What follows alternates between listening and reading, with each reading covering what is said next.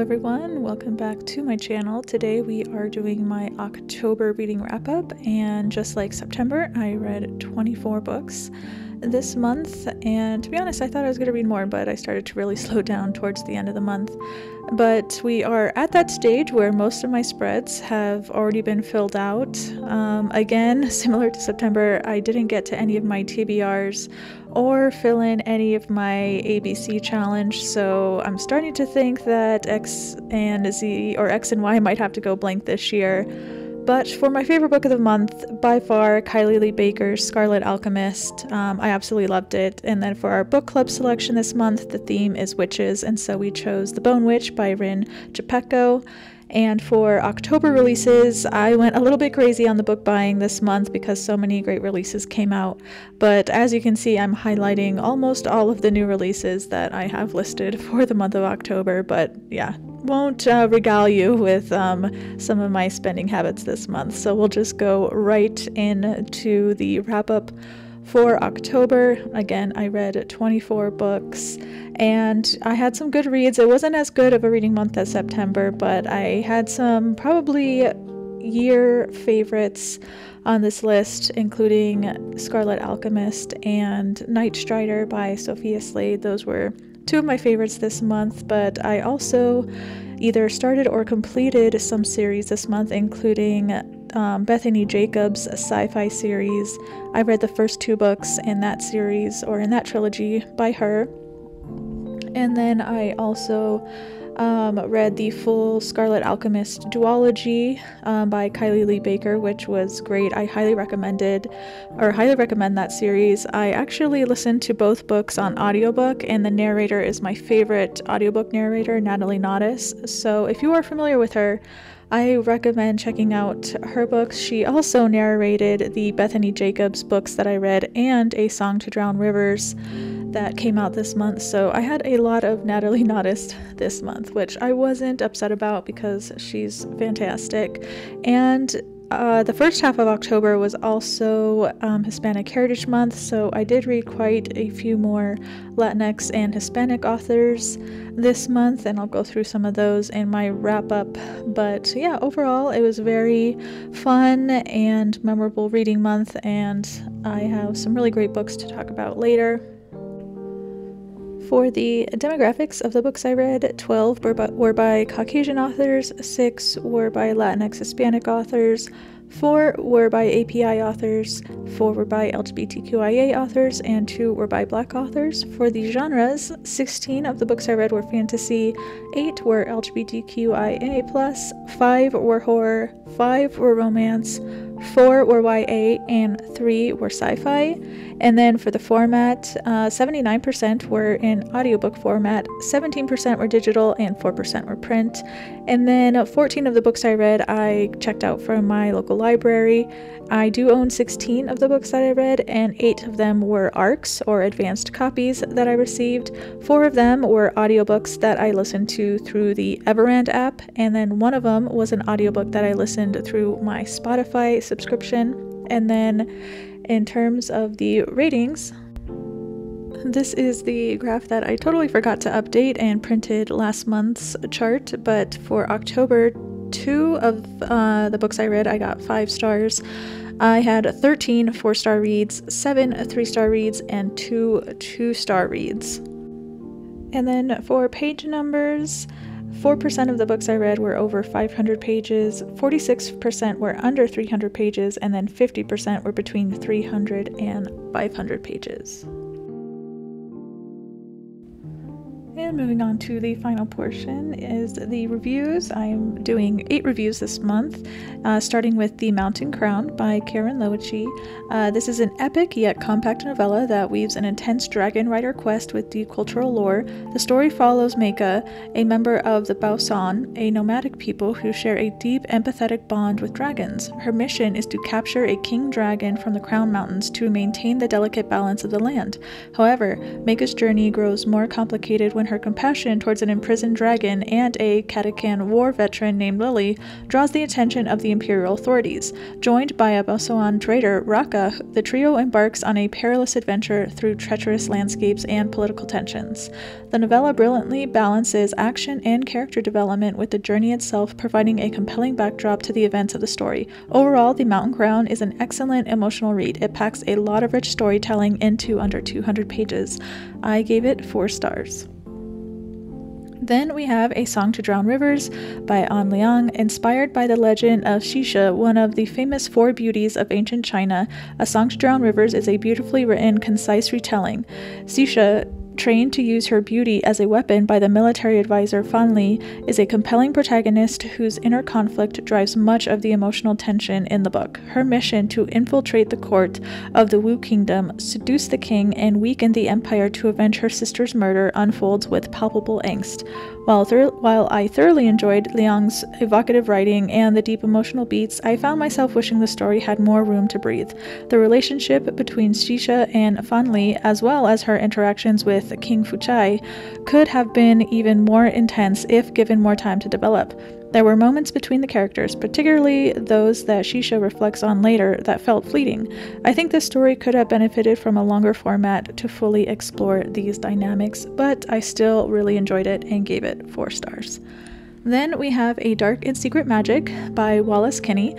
A Dark and Secret Magic is the perfect cozy witchy read, especially for the autumn season. The story follows Hecate, or Kate Goodwin, a reclusive hedge witch who's quite content with her quiet life in a secluded cottage. She spends her days foraging herbs, working at her apothecary, and enjoying the solitude with only her black cat for company. But Kate's carefully constructed world begins to unravel when a familiar face from her past, Matthew Cipher, arrives seeking sanctuary. The plot is wonderfully character-driven, focusing on Kate as she's forced to confront the dark secrets her mother kept from her, as well as her complicated history with Matthew, a practitioner of forbidden magic. The tension between them simmers nicely, and I found Matthew to be a compelling and swoon-worthy love interest. Their romance adds a great layer of warmth to the story, balancing the darker elements brought by the discovery of her mother's mysterious grimoire. I gave it 4 stars. And then we have Monstrilio by Gerardo Samano Cordova. Monstrilio is a haunting exploration of grief, family, and the complex nature of love. After losing her 11-year-old son, Santiago, Magos takes an unimaginable step. She removes a piece of his lung, nurturing it with a fierce, instinctual love. Slowly, this fragment of Santiago grows into Monstrilio, a sentient creature Magos hides within the crumbling walls of her family's estate. Over time, Monstrilio begins to resemble Santiago, yet his dark impulses continue to threaten the family's fragile illusion of a second chance at life. Cordova's writing is lush and deeply introspective, pulling readers into the depths of a mother's grief and the surreal manifestation of her longing. The story deftly intertwines horror while examining how each member of the family copes with the void left by Santiago. Rich in allegory, Monstrilio uses its horror elements to reveal universal truths about the haunting permanence of grief.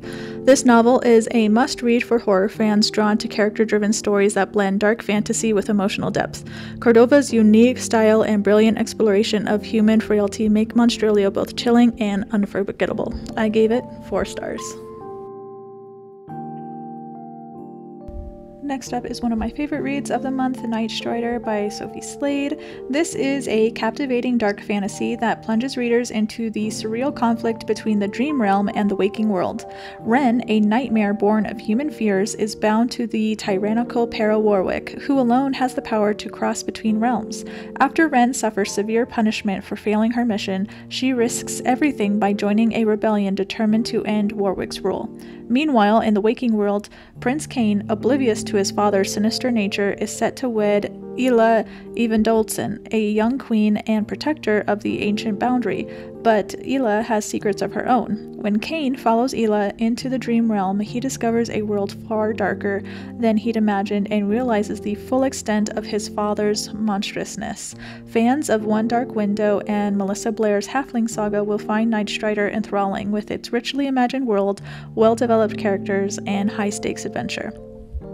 Sophia Slade expertly sets the stage for the next book, weaving an intricate tale of rebellion, secrets, and the bonds formed in the face of darkness. This is a must-read for dark fantasy lovers. I gave it 5 stars. And then we have The Scarlet Alchemist by Kylie Lee Baker. This book is a gripping dive into the dark world of alchemy and ambition in Imperial China. Zilan, an ambitious young alchemist, dreams of joining the ranks of royal alchemists and providing for her struggling family. Her rare skill is raising the dead, a forbidden art keeps her family afloat, but it also draws dangerous attention. When she finally earns the chance to take the imperial exams, Zilan heads to the capital where her skills and resilience are put to the ultimate test as she competes with the country's best alchemists. However, her reputation precedes her, catching the eye of the crown prince, who enlists her help amid rising threats of an assassination plot. Baker crafts a world that's as beautiful as it is treacherous, with an intricate magic system centered on alchemical practices that blend science with the supernatural. This novel is a thrilling mix of historical fantasy and high-stakes adventure, ideal for fans of complex, character-driven stories. Zilan's grit and her unyielding loyalty to her family make her an unforgettable protagonist in a story that doesn't shy away from exploring the costs of ambition. I gave it 5 stars. And then our final 2 books to review this month, we have The Bloodless Princes by Charlotte Bond. Charlotte delivers another immersive read following the adventures of High Mage Saraline and her unwavering champion Sir Madley. Cursed by her predecessor in her new role and grappling with the consequences of an incident involving a particularly formidable dragon, Saraline faces a deadly challenge in the underworld. Here, she must seek an audience with the mysterious bloodless princes, rulers of the afterlife, with hopes of securing a boon that might help her return to the world of the living. But as she and Madley soon discover, relying on ancient tales alone won't be enough. Survival will require all of Saraline's wits and more than Madley's legendary Fireborn blade. One of the most intriguing parts of The Bloodless Princes is the expanded role of dragons, a treat after their more limited presence in the Fireborn blade. Bond's portrayal of the underworld is vivid and welcome inclusion to this story, and it is interspersed with bits of lore and myth that add depth to the world building, something I found myself enjoying more than the main plot at times. But the enduring bond between Saraline and Madley remains compelling, and their journey feels authentic as ever. I gave it 4 stars. And lastly, we have On Vicious Worlds by Bethany Jacobs. Jacobs weaves a sprawling tale of rebellion, freedom, and complex alliances. The Divani have finally escaped from the kingdom's oppressive control, finding refuge on a new planet. This hard-won freedom, achieved through the efforts of Cleric Chono, Caster June Ironway, and the ever-unpredictable Six, faces a precarious test when the kingdom's secretaries seek to reassert dominance over the troubled star systems and reclaim their control over the Divani. While this sequel didn't captivate me quite as much as the first book, I wouldn't call it second book syndrome. Instead, I found it somewhat bogged down by an overflow of plot lines. However, Jacobs keeps things fresh with new character introductions, particularly June's intriguing cousins and the formidable leaders of the Divani, who add complexity to the unfolding drama. On Vicious Worlds hints at a dramatic and potentially transformative climax in the series' final book. I gave it 4 stars.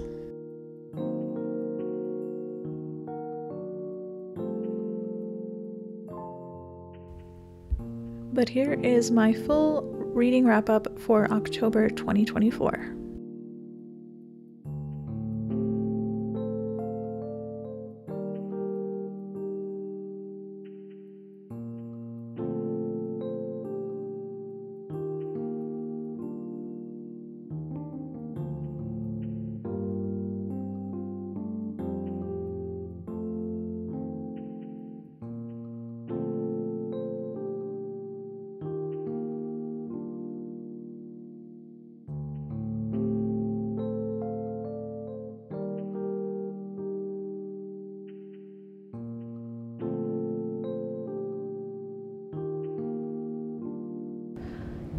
As always, thank you for joining me today. I hope I gave you some inspiration for future book reads to add to your TBR.